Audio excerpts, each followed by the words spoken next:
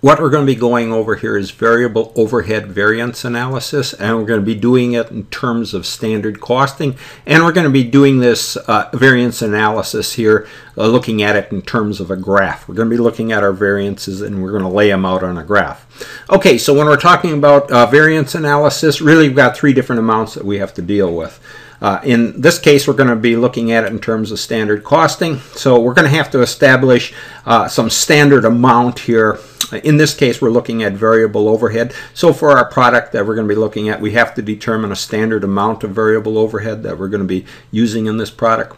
And then what we would do here, we'd have to know for the actual results, or the actual amount that we'd be looking at for our variable overhead for a certain period that we'd be looking at. And then once we know the actual amount of our variable overhead that we have in the product and our standard amount that we established here, or our standard cost that we have, then we can determine the flexible amount. And based on our flexible amount here and our actual and our flexible amount, we'll have a variance between that, and then between our flexible and standard amount, we're going to be looking at variances there as well as the variance between our standard and our actual amount here. Okay, so when we're talking about standard costing here and variance analysis, really what we're looking at is our actual results versus our standard cost. And our actual results is really our actual cost here. And our standard cost is based on some predetermined amount here, based on the standard that we established. Okay, so let's look at, I got it laid out in a table form here. So what we do here to determine our standard cost, in this case for our variable overhead, that would be some standard quantity that we have of our variable overhead here times the standard price or standard unit price here for our variable overhead. So our standard quantity times standard price equals our standard cost. And then for our actual results that we'd have for the period, that would be some actual quantity of our variable overhead here times the actual price, or the cost of that variable overhead. So the actual quantity times some actual price equals our actual results. And then based on our actual results here and our standard cost, or a standard that we established, we can determine our, in this case, the flexible amount or the flexible budget. And that's really taking the actual quantity here that we have for the period here that we'd be looking at, and take that actual quantity times the standard price or the standard cost that we established here. That would be, so we take the actual quantity here from our actual results, standard price from our standard cost we established. That amount here would equal the flexible or budgeted amount. The actual quantity times the standard price equals our flexible budget. Okay, so let's go down and let's look at it first in our table form here. So what we're going to be looking at for our variances here, for our variable overhead, we're going to have a spending variance and an efficiency variance. I got everything color coded here. So for our spending variance, this is where we're going to be looking at our actual amount here versus what we have for our flexible budget or flexible amount. And if we look at it when we're talking about our cost here, or over our amount here, it's going to be some actual hours here times some actual variable rate in this case, and we'd be doing the same here for our flexible and standard amount. It'd be some number of hours here, or variable hours times some rate here. So looking at our spending variance here, it's really between our actual and flexible amount. So we have a common factor here between those two amounts, and it's going to be the actual hours used. So that's the common amount here between our actual and flexible amount. And then the variance is really our actual variable rate versus our standard variable rate, because we can factor out the actual hours used. So spending variance here would be the difference between the actual variable rate here on a per unit basis and our standard variable rate. So the difference between actual variable rate and our standard variable rate that we've established, that difference times the actual hours used would be our spending variance. And then for our efficiency variance, that's simply the difference between our flexible and our standard amount. So the common factored amount that we have between those two, the shared amount here, or what's common between them, is the standard variable rate here. So what we would do is we just factor that out. So that our variance is going to be between our actual hours used and our standard hours allowed or allocated here. So that difference, actual hours used less our standard hours allowed, that difference times our standard variable rate is our efficiency variance. Okay, so let's go down and let's look at it in graph form here. So I've got this graph laid out here where we're going to have our direct labor hours across the bottom here, across our x-axis here, and then along our side axis or y-axis here, that's going to be our variable overhead cost. And then along with this graph, we're going to have this green line here.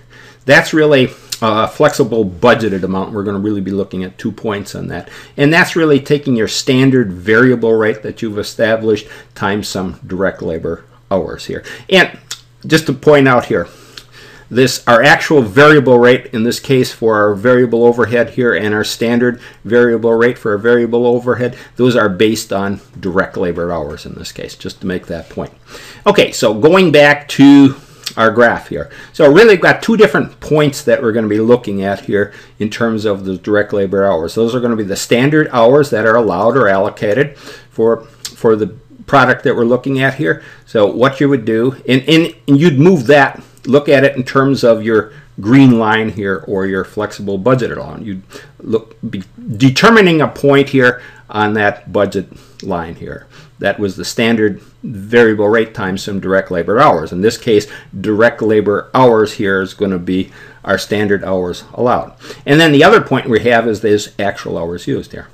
We move that up to that point here. So those are the 2 points that we're going to be really looking at here. And remember, this line here, it has a slope, and that's the standard variable rate on a per hour basis, the slope. So what we would do, just track it up here to standard hours allowed, hit your line here, and then you move it over to essentially your y-axis here. And that is the standard variable rate times the standard hours allowed.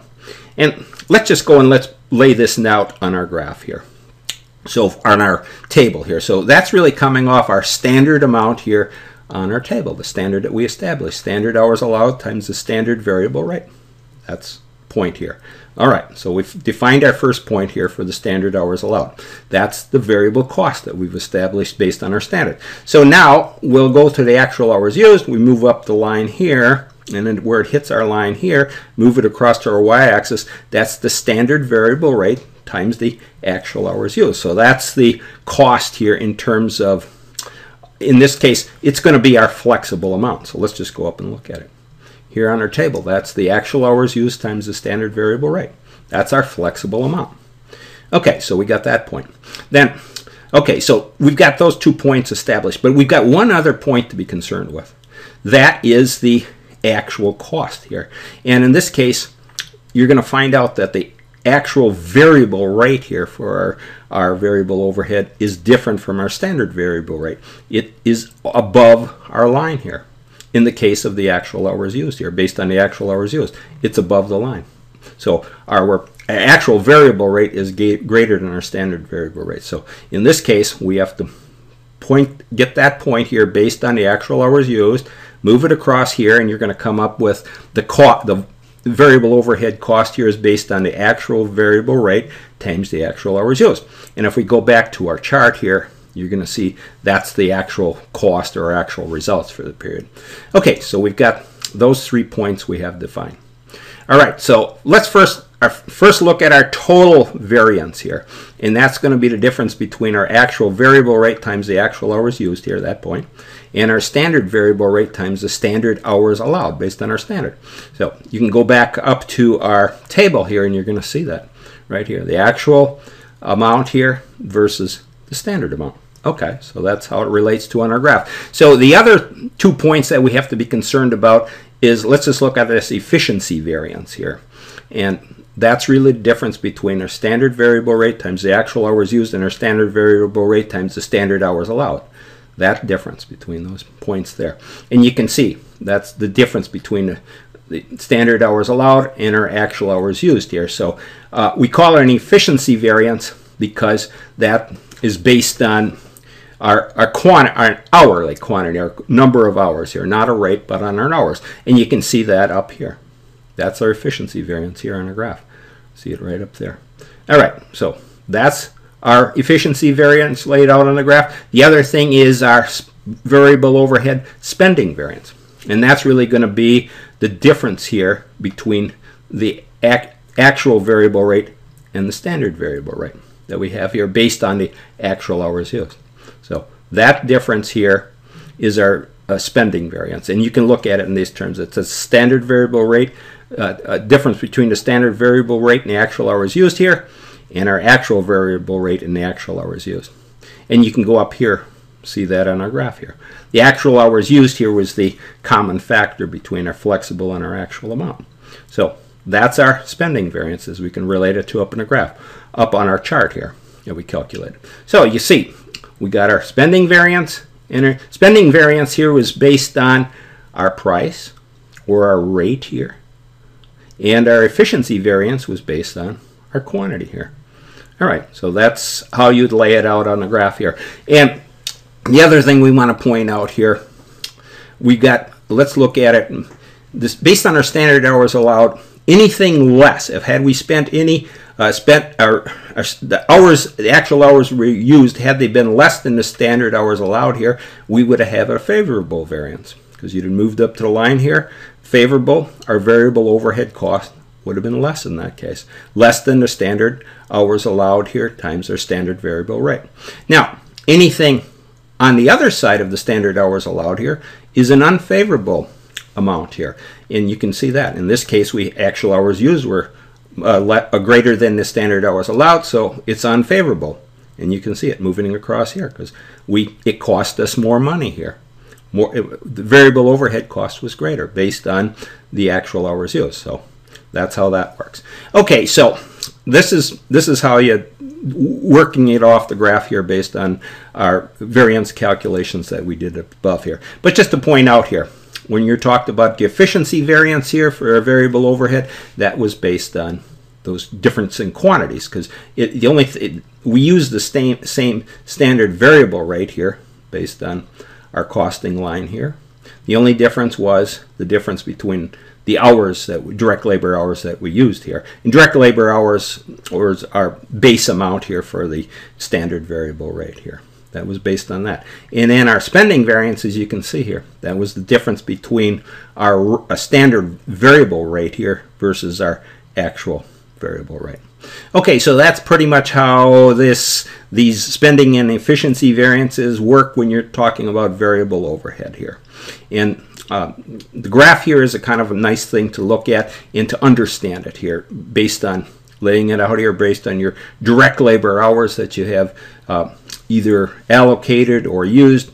Then you establish your your flexible budgeted line here, or your standard amount based on your standard variable rate, and then you can see where you intersect here. You can go over and you can determine your costs, see if you have a favorable cost or either unfavorable or favorable variance, and then you can also look at it in terms of the price of your variable overhead here, or the actual rate of the variable overhead, which was the spending variance in this case. Okay, so that'll end our discussion here with variable overhead, looking at standard costing laid out on a graph.